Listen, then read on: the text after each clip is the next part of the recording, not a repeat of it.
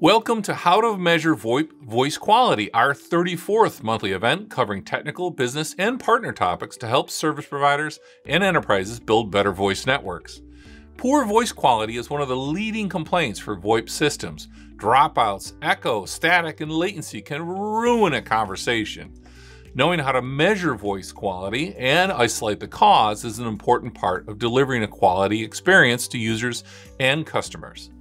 Stay with us as we share some background on voice quality in the VoIP systems, examine the various causes of poor voice quality, and consider the role that SBCs can play in monitoring and isolating voice quality issues. We'll leave plenty of time for some Q&A, so let's get going.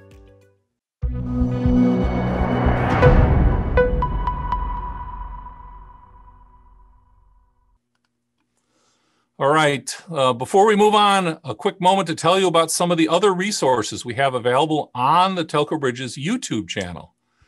From past webinar recordings, case studies, many online and many how-to videos, there's some content for almost everyone on the channel.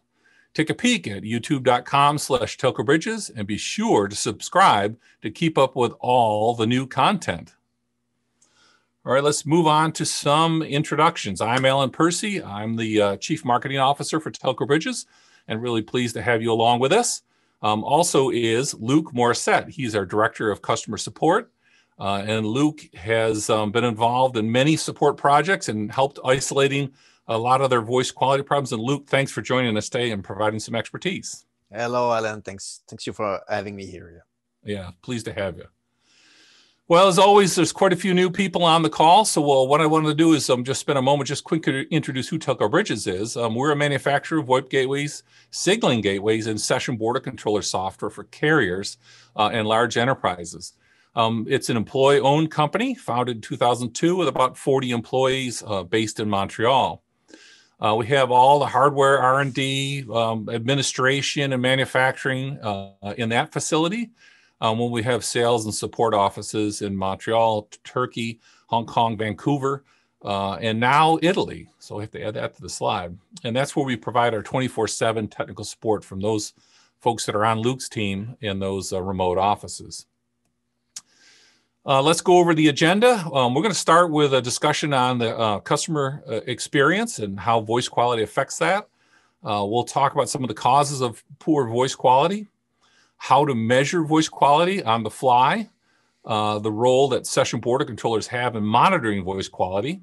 Then we've got a few hints on how to isolate voice quality issues and a couple of logic flows to walk you through identifying them. And then we're going to wrap up with a customer use case. One of our customers out in California that has got a hosted CPaaS platform has got a really interesting story about what they're doing to keep track of their service providers and manage their voice quality. And of course, we'll wrap up with your questions at the end. All right, getting started with voice quality and the customer experience. I have included here one of the many survey questions that came from the SIP School. In 2016, the SIP School ran a survey that included a number of ITSPs and also their customers, and asked a number of questions, including this one here, which is if you've had problems that were found to be on the SIP trunk provider side, what were they? And what there were 78 responses, and the number one response that they complained about was one-way audio. So we're going to talk about that. Then the second most popular was poor quality, delay, jitter, and packet loss. And of course, that's what part of today's topic is about. And we'll get into that. And then there's some other smaller topics, right? One-way audio, no audio, trunks dropping, these kinds of issues. So we're going to zero in on these couple of topics, the voice quality and maybe one-way audio and codec match, because they are clearly prevalent in the network. And I encourage you too, by the way, we're going to send out this slide deck when we get done, and we'll include a link to the SIP School survey, and you can download that. It's public information. You can go ahead and take a look at it. So this, poor voice quality is something that I think we've all experienced. Probably as consumers, you've run into cases where, it might be an international contact center or a situation where a call is just not working well, or even on your cell phone. that poor voice quality, it significantly increases errors. It's proven by a number of studies that the error rate goes up. And you can imagine trying to read somebody an address or a telephone number or a zip code. It doesn't take much to spoil that voice path to then cause errors. And what that does, it slows down agent handling and contact centers, which is a real problem. And it causes stress for the customer, trying to listen really hard through a crunchy call or one that's got a little bit of echo or even has a lot of latency can really harm the customer satisfaction. So, a lot of contact centers and, our use case we're going to show you later today have decided that maintaining high voice quality on their VoIP systems is critically important. I hope you share that feeling. So let's get a little bit of background on voice quality and how it works. And we're going to start with just a little overview of what are some of the impairments that happen. In an ideal world, there'd be no impairments. And the diagram shows here at the top is a series of packets that are traveling over RTP from point A to point B. They're all in order. They're all right on time. They're all perfectly delivered. And Luke, you can share with us that this is probably the majority of the cases, right? Absolutely. That's most of the time we see absolutely perfect networks with no packet loss, no jitter, and everything is great. But when we do see some, right, then that's when the fun starts. They tend to fall in one of these other three categories. So either packet loss, meaning a packet just goes missing. It doesn't appear. The other packets appear in time. And what that forces the destination VoIP system to do is to take a best guess at what audio was in that hole. And that's a trick that the codecs have called packet loss concealment. And you can hear it a lot of times. You'll hear it on your cell phone. It's kind of a robot-y sort of simulation of a voice. And that usually means that a number of packets are missing and the codec was trying to make up some speech that sounds close to the speech that was transmitted. So that's packet loss. Jitter is when the packets just don't arrive predictably on time or they arrive out of order. And this causes all kinds of problems for the codec algorithms. Mostly, if data is missing is one thing, and if it shows up late or out of order, and then it's got to reorder the packets. And to do that, it has to delay or buffer or queue the packets. And of course, that causes latency. And latency is like the socialite at every party. She shows up late and late enough that usually it causes problems. And Luke, this is pretty typical on satellite and long haul, right? Correct. So latency, when you keep it short, up until I would say around 300 millisecond total latency, it's fine. As soon as you start going over 300 millisecond total latency, then you start hearing your voice back and delays. And so it causes definitely quality problems. Yep. Yeah, it creates that uncomfortable where we keep interrupting each other because you think the other person's done speaking and you start speaking, then they continue to speak. And there's enough latency there that causes it to have trouble. And then in addition to that, too, is that sometimes the network echo cancelers can't deal with the large latency figures, and you can end up with echo in a call. So some other impairments that we thought worth mentioning, codec mismatch. This is usually a configuration problem, and we'll talk about that. Echo, which I just mentioned, is not uncommon. And we'll talk about where that comes from. One-way audio, again, usually a configuration problem, and we'll zero in on that. And then lastly is DTMF transport, meaning the mechanism that's used to transmit DTMF. A lot of IVRs need it, and you have to have reliable transport of DTMF for IVR to work. So let's move on and talk about how to measure voice quality. And this is a little bit of a history lesson, kind of a little storytelling to help you understand where all these things came from and what's currently being used in the networks. So the first is quite a while ago, the ITU created a recommendation P900 to create what's called a mean opinion score. And this is a standardized way of scoring human speech, and specifically of how human speech is perceived by humans. And it's a modeling, it's a method to set up 60 listeners to listen to a set of speech, usually using headphones in a booth. And then they're given a scorecard, and for each of the pieces of speech, they're supposed to score how they perceive it, either a 5, 4, 3, 2, or a 1. And from that, you can derive for the group, you can average those and throw out some of them and then come up with what's called a mean opinion score, which is great if you have all those facilities and all the people and you're trying to score, let's say, for example, some recorded speech, or you process some speech through an algorithm and you want to know, what does it do to that speech? Does it improve it? Does it hurt it?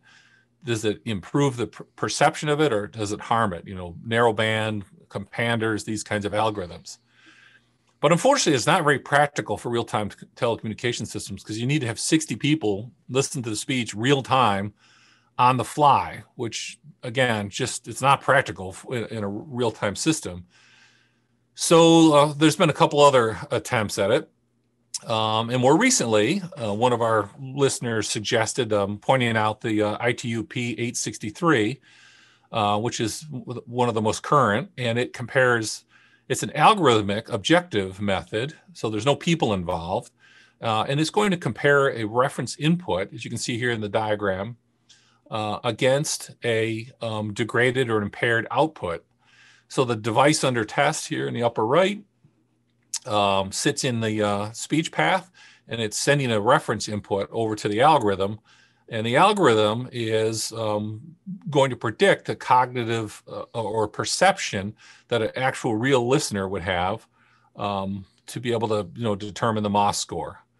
And it's turned out that this particular algorithm is an excellent predictor of MOS, and it can be done in a lab environment with computers, and you don't need individuals or people involved, which is a huge improvement. But it still has the problem of that you need the reference input, you need the raw original voice, and you need the degraded that's under test to be able to tell what the MOS score is. So this is also really not practical for a real-time, on-the-fly telecommunications system measurement.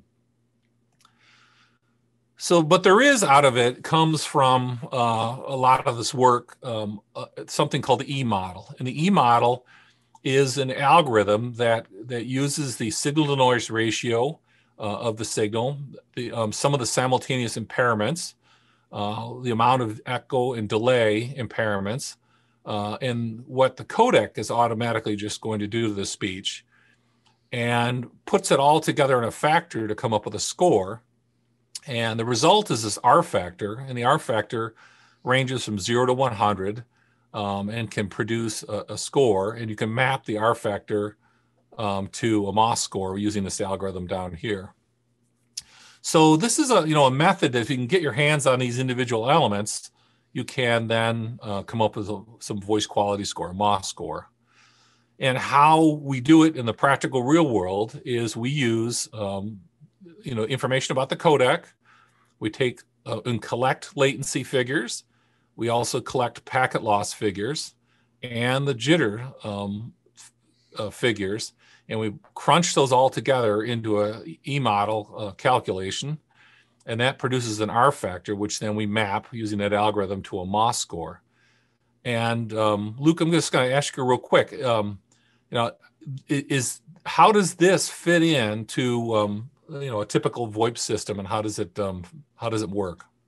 Yes, correct. So then the way it works is that you know the codec that you are using in a conversation. You can calculate how many packets you lost in that communication. You can also identify the jitter that you received for a specific call. Latency, you can get it, but you need to have RTCP enabled. So it's another parameter that needs to be enabled in the conversation. If you have all of that, you can come out with a MOS score. Yep. And you can do this without any people involved and without the source original audio. Yes, automatically calculated. Yep. And how we do it within our products, the media gateways and session border controllers, is we have this map, and this is published on the wiki. Is it right, Luke? And Yep, what does it all mean? You can get that. Yes, exactly. So what happens is that for each of the calls that are being passed through our devices, we get out of that a MOS score, and we get out of that a network quality with the first the codecs that we are using, then what we are seeing from the network, and we can calculate the R value and give a an appreciation of this as a MOS score and network quality. And you can see there the three codecs that are presented. Then you see the G711 gives you the best results compared to G729 and G723. Right, right. So an ideal call on G711 is 4.3. Well, you say, well, why not 5? Why, how come a MOS score of 5 doesn't come out of G711? Yeah, so you can get better than G711 by using G722 wideband, which has more better way of compressing the information. Right, it's a wider spectrum. Yep. Correct, but the regular TDM network and the regular IP network that we see are using G711 as a default codec. Right. Yep. So this mapping tells you a lot of information, right? Tells you what kind of quality you're getting on a particular call. All right, so let's move on and talk about the role of session border controllers in monitoring voice quality. Well, first, the role of a session border controller really is a very unique place in a network. As the name hints, it literally acts as the border of a voice network. It's the point of entry into a network, or the point of ingress or egress in a network, between a carrier and another carrier, between a carrier and an enterprise. And this has this unique role, this demarcation point, so that therefore it's a great place to measure, track, and report voice quality. Because you see literally all the voice come and go. You see the call set up, and you see all the RTP traffic as it passes in or out of the network. So while you're doing the security testing, this is a great place to check the voice quality. So this little diagram here, talking about what can an SBC do. So you can imagine in this particular scenario here, there's two service providers, A and B, and they have a peering arrangement. They're going to pass traffic from each other. So let's say A is a wholesale provider and B is a retail subscriber network. And there's, for every call that goes between service provider A and service provider B, of course, there's two-way audio, right? There's an RTP stream going from A to B and another one that goes from B to A for this, fictitious call, and they're passing through the session border controller. So what the opportunity is that you can measure the performance of the RTP as it enters the SBC. And this is all done with statistical modeling, as Luke said earlier, measuring the jitter, the latency, and packet loss, and collect those numbers. And from that, you can come up with a score on the incoming RTP. And in scenarios where you can get access to the RTCP, the real-time control protocol responses that come back from the far end, you can also collect some of the statistics from them too. And with either just the RTP, or in the best case, with both the RTP and RTCP from the far end, you can then calculate those figures and come up with a voice quality on the fly. And this, of course, can be used to make all kinds of intelligent decisions. You can just record it, you can store it, or you can start to make changes on how you're routing calls if you see a provider or a leg or a WAN link is having trouble. And that's what we're going to talk about next. So let's just talk about reporting. One of the things we can do is put it in a call trace. And Luke, this is a screen scrape from one of our call trace tools. And you want to just walk us through what are we looking at here? Sure. So for each call that goes through the SBC, you can go on our web interface and have access to the call trace of each of the calls that came through the system. If you open that up, you will see all the call flow of this particular call, who called in, from which network, which IP it used, also the RTP ports, RTP UDP ports that were used for the call. And at the end of the call, you will get this information that you see here on the screen, which will tell you how many packets you received, were there any errors in the packets you received. It also gives you other information like RTP events you might have received, facts, and all these information. And you also get the MOS score, calculated MOS score for this particular call. And as you can see here, one of them is 0.0, the other one is 4.3. That means we can only get the MOS score from the received leg. We didn't have our TCP enabled in this case. So we see this quality of the received traffic. And on the bottom, you see the other leg, the other RTP stream. Right. So with this information at the end of the call, we can then say with confidence, okay, this is a pretty good call, at least from, an ingress standpoint. And that gives you some information. So if you start to see some bad numbers, now, of course, the trick is how do you record these for processing later? And that's where the call detail records come up. You want to talk about what this is? Yes, correct. So you can enable call detail records on the SBC. When you enable these call detail records, you can keep in either text files or with radius, you can keep the MOS information of every single call that came through the system. All right, so you see here, one of them is pointed out in yellow, MOS ingress. So that's a receive MOS signal. And if you would have RTCP enabled, then you would get the egress MOS signal.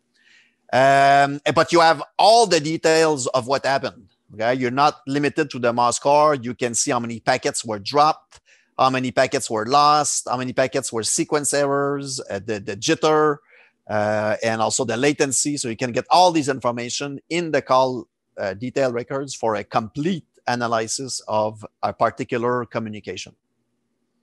And this is all laid out in on our wiki in the docs.telcobridges.com. If you search that for radius CDR, I think this is where you'll see all these figures. Correct. So what we've done is we took a little quick snapshot of a real CDR example. And I know it's a lot of gibberish. You have to kind of decode against the material we showed beforehand. But here's a call that was made on December 9th at 2016 in 59 seconds. And if you skim through all that from start calling, call number, and all the rest of the other details, you get down to eventually we can see the MOS score. And one leg was 4.3 and the other leg was 0.0. Again, that's probably because our TCP was not turned on. Correct. So that gives you an indication for this call that the voice quality or the MOS was really, really good. So if you collect these, then what do you do with them, right? Then that's the next step, which is starting to process these MOS scores and do something useful with them. So let's talk about some of the methods to isolate and reduce voice quality issues. And it really boils down to just some logical thinking, right? Taking some of the factors that you know and starting to make logical decisions. It's a lot like those charts of did you break something, So what was it? Are the impairments, are they carrier dependent? Is it on a particular WAN or LAN segment? Is it time of day dependent? Did something just recently change that would cause a change of behavior? So you need to basically have, understanding of the full network and you need to have the details of each of the calls that have gone through your system and have all those details that are above. What carrier did the call go out to? Which LAN segment or WAN segment did it go on? What was the time of day?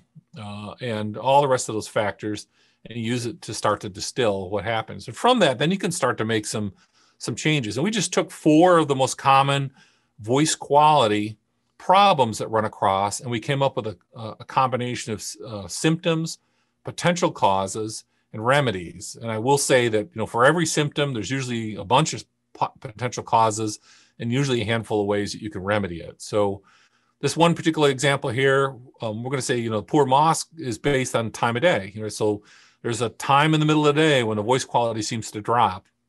And what would the potential cause be is network congestion. And Luke, we do see this, right? We see operators who have congestion problems.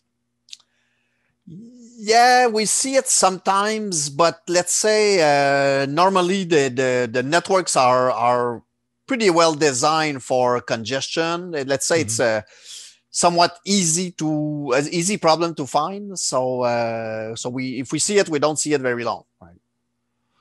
Got it. Got it.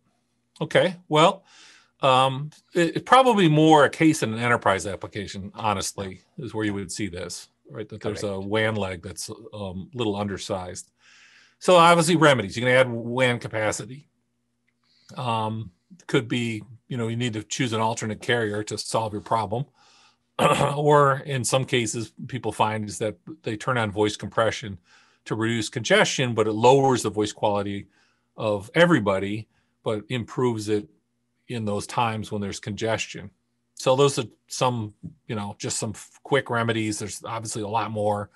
There's a lot more potential causes for poor mouse call if it was just based on time of day. So another one, one-way voice, and as we saw, the one-way audio problem is a pretty common one. And Luke, when we talked about this, you suggested it was either an ALG, firewall, or NAT. So maybe you can give a little explanation of that.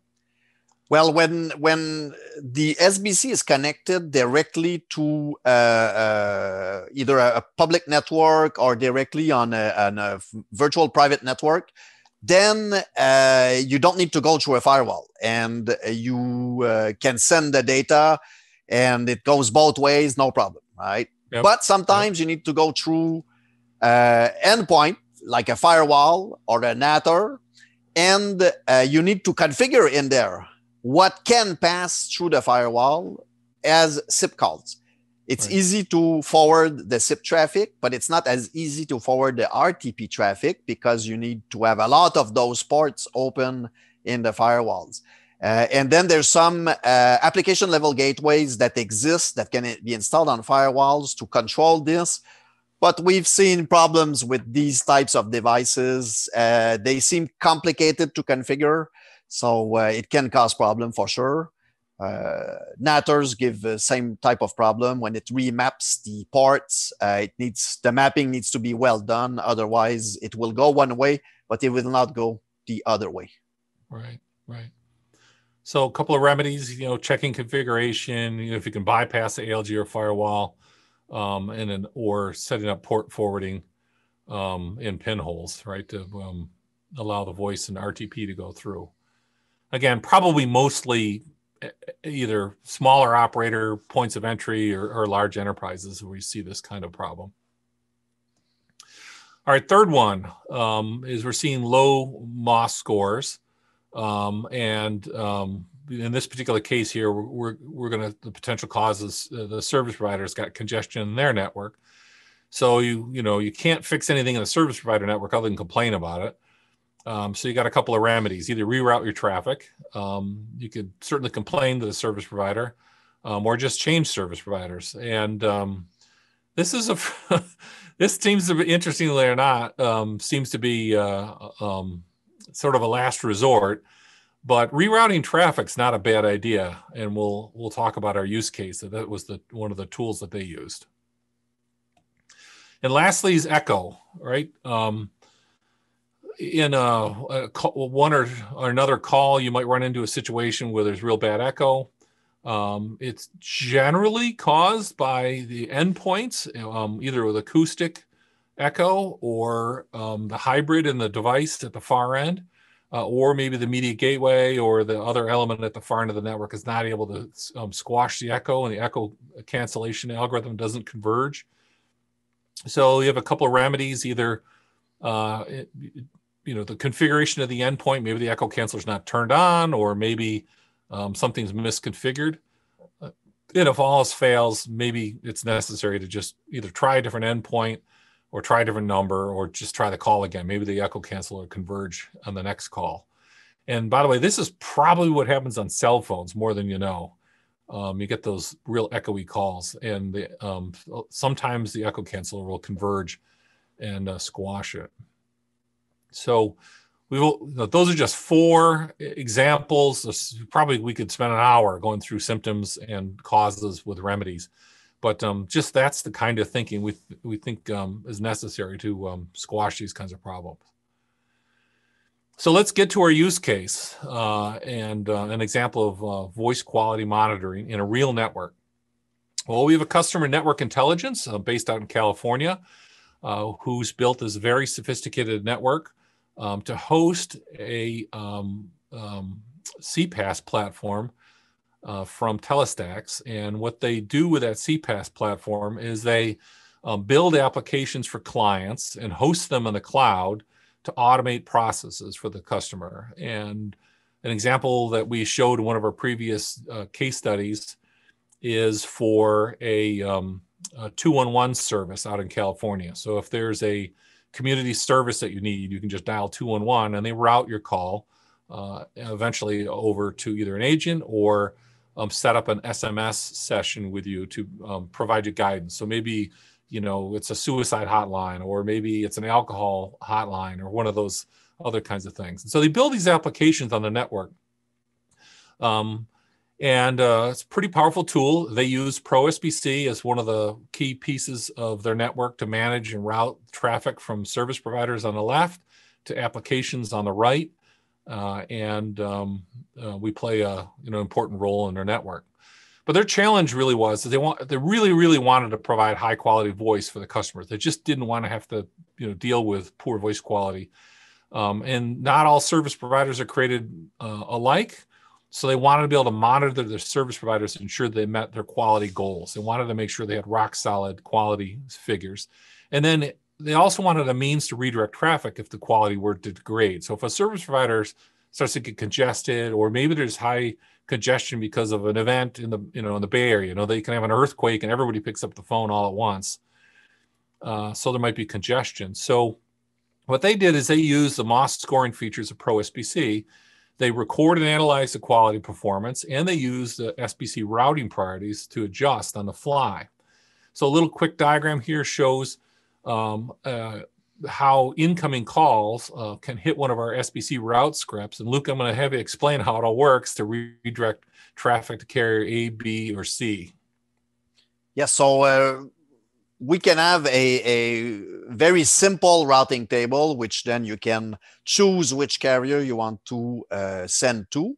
However, if we want to go a step further, we can decide how we want to route depending on the quality of each of these networks, or it could be also time of day or other features, because these routing scripts that we can have can be designed for any type of information that we get in the routing script, and that includes the availability of these carriers. Are they still active? Can we still send calls to them? What is the relative quality of these carriers? And we can decide and maybe some part of the day we'll send less calls. But these routing scripts are really flexible, so you can decide how you want to route the script with information you have, like ASR, the time of the calls, the duration of the calls, and the MOS scores, and all these information. Yep. Okay. And this is basically a tool that network intelligence uses. They've set the voice quality score to be one of the criteria for deciding which carrier to send the calls to. So it can be done on the fly. But they also too were doing post-call analysis, and what they've been doing is collecting the call detail records, putting them all eventually into a very complex spreadsheet at the end of each period. And that spreadsheet does quite a bit of numerical wizardry. And then from that data, then they're able to update their route tables, and that script then uses the route tables and the priorities to direct traffic. And so they apply those route tables back into the session border controller. Right now they do it manually, but they could be using our API to automatically update those tables and adjust those routes. So it's kind of a closed loop of quality measurement and adjustment of the route tables. And that way they can make sure they're delivering the highest quality they possibly can. And we have other customers who do this similar kind of work that use this tool and this basic process to then make sure that they are holding their service providers to their SLAs and to their quality objectives. So great story, pretty interesting. I appreciate Jamie for sharing this information from Network Intelligence. All right, so that's it for the content today. So let's get some questions here. I can see we got a few of them here. Eliel is asking, what's the meaning of CN and the RTP voice plus CN? Yeah, I saw the question, Alan. If you can go back to slide 21. Sure, 21. Which you will see what he means by CN 21. there. 21 is this one. That's sorry. Next one. That's 19. I gotta get 20. Whoop. You're too far. Go back. Oh yeah, no, that's the one with the yellow, all the yellow in it. There it is. Yeah, there you go. So you see up there, you have final statistics from network, some information, to network, some information, and RTP dash voice plus CN. CN is comfort noise. So sometimes in the networks, comfort noise is enabled so that there's no RTP packets that are sent. It's just information saying, well, there's no RTP packets, or just play a small noise in the background so you don't feel like the connection is interrupted. Okay, so CN is just comfort noise. There we go. Okay. Let's go back to the end here. All right. So you'll also ask the question, is voice suppression to reduce congestion? That means you have to change the codec. And shifting to a different codec really means it's adjusting the order of the codecs as you set up the priorities. And how's that done? Yeah, so when you set up, when an RTP session is set up with SIP, it can decide to use only one codec, or it can decide to allow multiple codecs. And the session will start with the first codec that was selected, and then it can switch in the middle of the call to a lower or a higher compression vocoder. Right? The SBC, our SBC will not analyze the data and change the voice compression, but there are other devices in the network that can do it, and the SBC will follow the instructions to go to a higher compression codec. And I guess when I put that slide together, I was thinking in terms of, geez, I've got a certain leg. Let's say I've got a leg that goes out to my Omaha office, and we're constantly having voice quality congestion problems on that leg. So what I'm going to do is going to move to G729 on that particular, for all the calls that go to that leg, and that NAP then would use G729 to reduce the congestion. Of course, it reduces everybody's voice quality, but it would then require transcoding on the fly. All right. So James asked a question. Is there a formula that tells us the data usage of a call? If they're using Pro SBC and bandwidth, what bandwidth will be used per call when only using G711 MULA?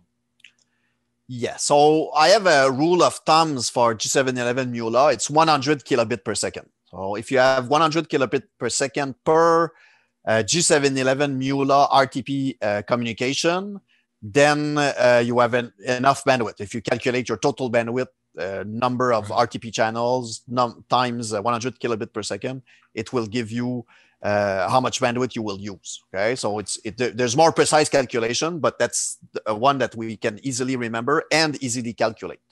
Right. And there's a little bit of headroom in that too. There's some headroom. The G711 payload is 64 kilobits per second, but then you have to add, headers, and you have some control protocol space. Correct. And there's a little bit of headroom in there, but you're right, 100 kilobits per second is a good guesstimate. The other codecs are similar figures. And if James, if you need specifics on that, we could help you with some calculations. Ernest says, thanks for the informative session. Can you please shed some light again on MOS? Well, without going back through the whole thing, let's just summarize. I'll just summarize it. MOS is the mean opinion score. There's a lot of different ways to measure it. In the beginning, it was done manually. And now there's some great algorithms and those ITU specifications. And we'll include links to those papers in the follow-up email so that you can go back. And if you really want to dig in, you can dig very, very deep. Ricky asked a question, what codecs do the best quality with the lowest bit rate? And again, that's a trade-off, right? That it is not always necessarily that the best, lower bit rate is always going to hurt your voice quality. But I will tell you, and Luke mentioned this, the wideband codecs, G722, which is very popular, has exceptionally good voice quality. It's what you get on your cell phone when you do, some of the HD calling on your cell phone. It's often what's used. And that G722 is compressed, but it's compressed at 64 kilobits per second. So it's much better quality than just G711. So that is a popular one. I don't know, Luke, any others to add to the list? Well, of course, G711 is the most popular one, but it takes a lot of bandwidth on the network, relatively, of course. The other one, which is used a lot, is G729, which I think gives very good results, and you save approximately half of the bandwidth. So I think it's a really good trade-off, G729. Yeah, quite a few big carriers use that just for that reason. Yep. And then links like satellite links and all, they're usually really, really tight on bandwidth. So they typically use those highly compressed codecs. So Matt asked a question, what kind of tools or network readiness simulation testing would you recommend? So I know we built some load testers within our lab, but is there some commercially available load simulators that people can use? I don't. That's why we built our tools, because there are some things that exist, but for a really high load, it's sure. So some of them can be clunky. So yep. Good. Well, Matt, we'll see if we can come up with something and send it to you separately. So Ricky also asked a question, what codecs are the likes of WhatsApp, Telegram, Zoom, etc., using for their voice over IP? And this is a great question because there's another whole class of codec that is in the real-time communication space. Our friends Google and Skype and Microsoft and others have come up with codecs for voice and video that have not widely been used in telecommunications, mostly because they're much wider band codecs, and they use quite a bit more network infrastructure bandwidth. But it's not uncommon to see WebRTC codecs like VP8, for example, or H264, or I don't know, you can think of some others, Lou? Oh, Silk is another one. Silk, Opus, and Opus, yep. Yep. So these are some of the codecs that you might see in those kinds of applications. Off the top of my head, I don't remember who uses which one, but yeah, they're. And if that platform then does have to jump or add a wireline caller, then there has to be transcoding, or the whole call has to drop to that low band, narrowband codec. So that's a little bit of a challenge for those kinds of applications. See, Patrick asked the question, do you see SIP published to identify MOS scores in voice quality reporting?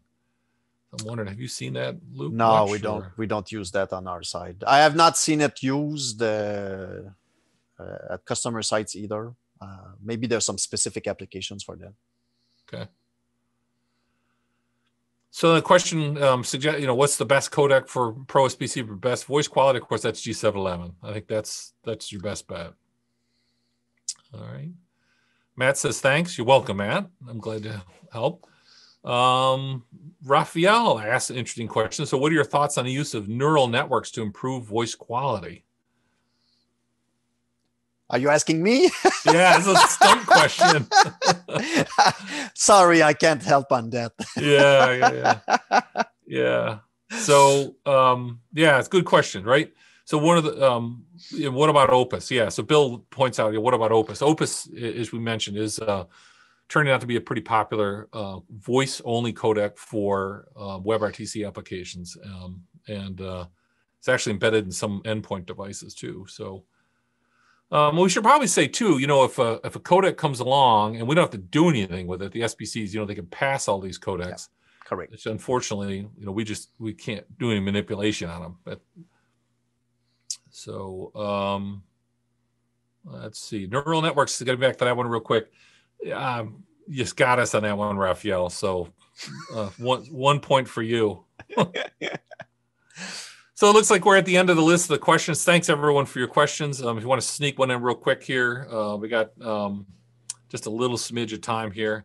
There's one last question here. I see. Does ProSBC support stir shaken? Okay. Yeah. So that's a good question, kind of off topic, but yeah, stir shaken is something that we support. We've worked closely with TransNexus to create a pretty comprehensive authentication and validation service integration.